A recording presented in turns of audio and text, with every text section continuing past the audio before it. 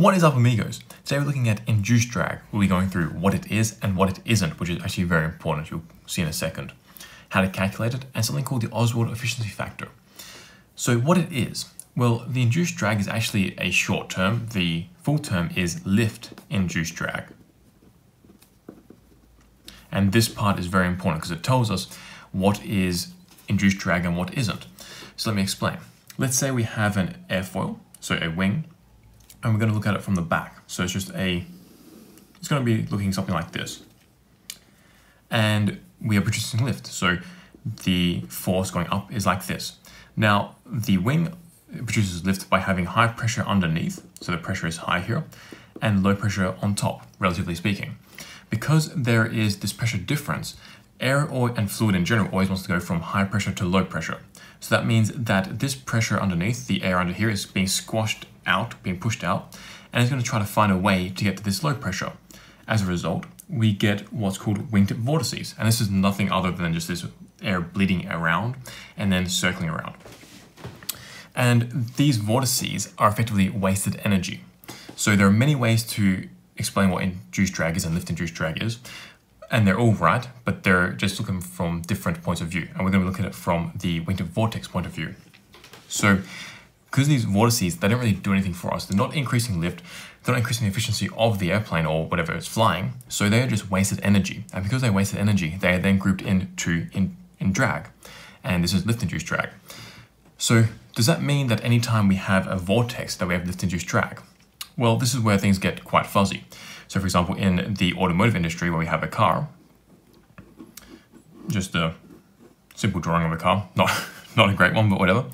We have the flow coming in, and we might get a vortex being formed here. Is that lift-induced drag, or is it just regular vortex drag? So another term called vortex drag. Well, if you think about it, anything that comes from a vortex can be grouped into vortex drag, but not everything that is a vortex is lift-induced drag, because if this doesn't come about because of lift, then it's technically not lift-induced drag. The lift is not inducing this drag, so it's only just vortex drag.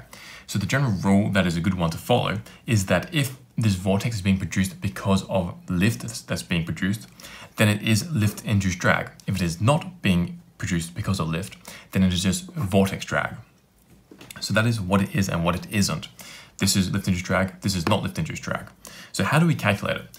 Well, as I mentioned, there are many ways to look at this, and the best way, but it's the most complex, which we're not going to go through in detail in this, I'm just going to quickly touch upon it, is looking at the circulation over the wing.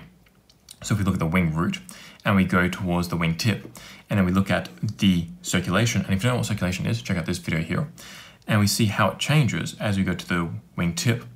The induced drag is proportional to the change in circulation with span. So if, in other words, the sharper this drop-off is, the more induced drag that we have. Now that is a very complex way of looking at it. We're going to look at a very simple way, which is a way that is quite common as well.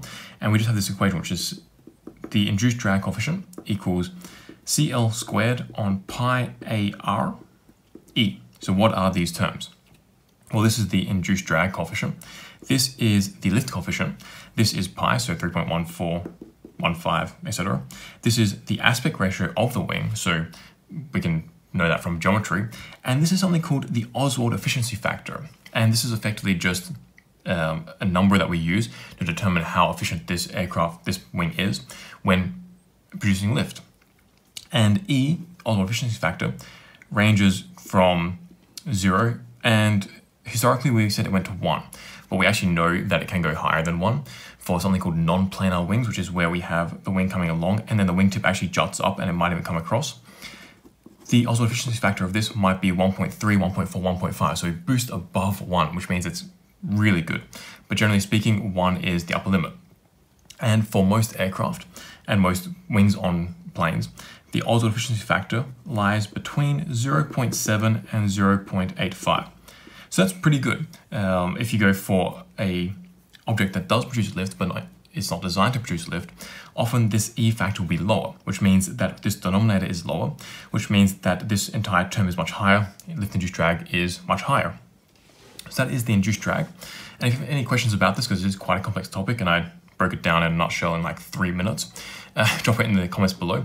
And we'll probably go through this way in the future, but not in a fundamentals video, in a much more complex video. And if you like this, make sure to like it. If you want to see more like this, click the subscribe button, and I'll see you next video. Peace, amigos.